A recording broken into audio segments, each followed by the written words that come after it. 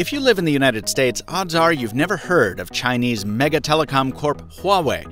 But these might get you to perk up and take notice.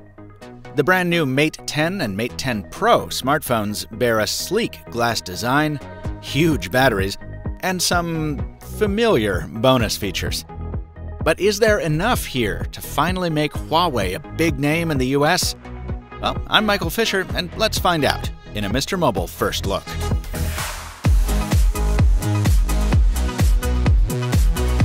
As similar as these seem at a glance, there are actually big differences between the Mate 10 and 10 Pro, with the latter packing some confusing compromises, despite its haughty moniker. For one thing, both the SD slot and the headphone jack have been retained on the Mate 10, but eliminated from the Pro, replaced by more RAM and onboard storage. And while the Pro has the more modern-looking display, with a stretched OLED panel in place of its sibling's squat LCD, it actually makes a significant sacrifice in resolution. Specifically, the Pro packs in almost 100 fewer pixels per inch than the Mate 10. Probably the most significant hardware upgrade to the bigger phone is IP67 dust and water resistance, which is welcome, but really should be included on both models at this point. While I'm not sure the world needed another pair of all-glass smartphones, I am glad Huawei ditched its stale aluminum design for something fresh. These phones look really good, thanks in large part to a new accent stripe calling out the dual camera system. That system is a promising one, with Leica optics, one color sensor and one monochrome, both with big apertures, and optical stabilization on the primary. Naturally, how the pictures ultimately come out will depend on more than just the hardware.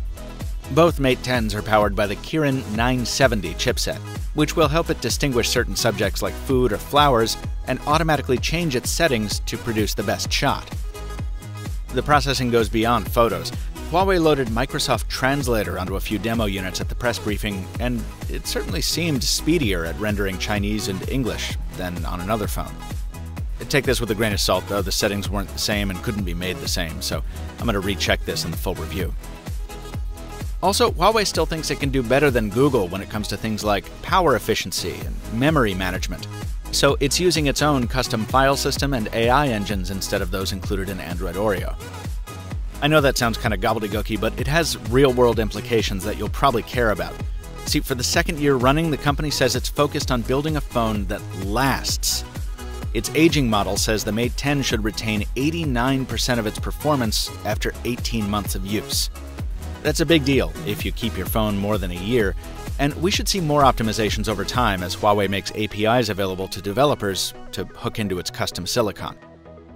I just wish the company was able to do all this without also forcing us into an interface that feels like, well, a hasty repaint of the iPhone's iOS.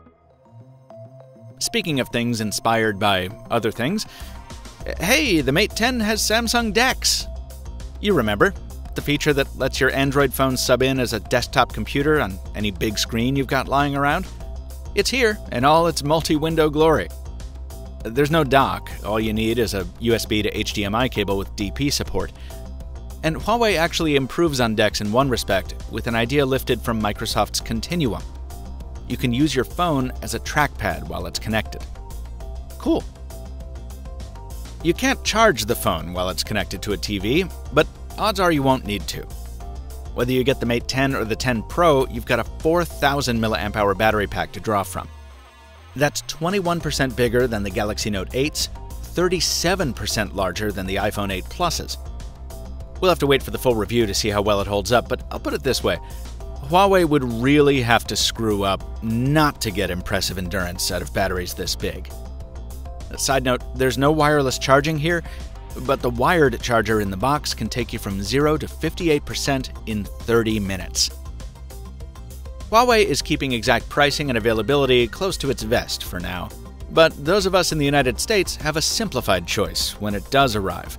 I've been told that the Mate 10 Pro is the only one that'll make its way to the US. No regular 10 here. Whether it makes a splash here will depend on whether Huawei is able to get it onto shelves at one of the major US carriers. And as of yet, there's no word on that either. Nevertheless, With a fresh new design, promising battery life, and a camera that builds on a legacy of very impressive Huawei cameras from the past year, I'm more excited to try this than I have been about any previous Mate. And I'll be giving it the full review pass just as quickly as I can. Please be sure you're subscribed to The MrMobile on YouTube so you don't miss it, and drop a comment on YouTube or at The MrMobile on Twitter, letting me know if you'd also like me to test the Porsche Design Special Edition, which I didn't have a chance to go hands-on with, but which I expect to see soon. Until next time, thanks for watching, and stay mobile, my friends.